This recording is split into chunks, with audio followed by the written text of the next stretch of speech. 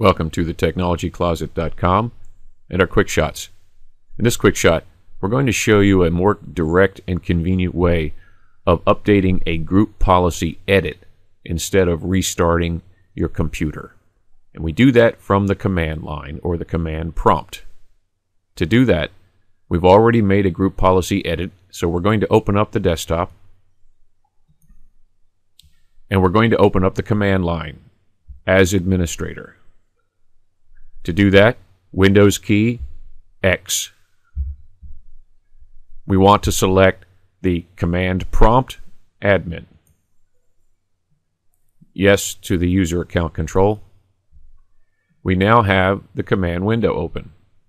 Into the command window, we're going to type the command, in this case, gpupdate, which is group edit update. Now, there are some command switches with most all commands in the administrative command prompt. Let me just show you what they are. We want to put a / and a question mark. This is generally how you get to see all the command switches. Hit enter. And as you can see, we have quite a few. Since we're going to update the command,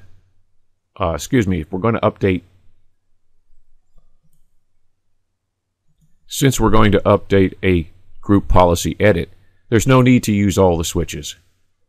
All we have to do is type in the command, in this case again, gpupdate, and hit the enter key. And as you can see, updating policy, computer policy update has completed successfully. The user policy update is completed successfully, and now we don't have to reboot our computer.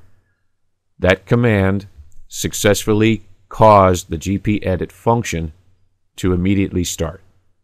Well, that's it for this quick shot.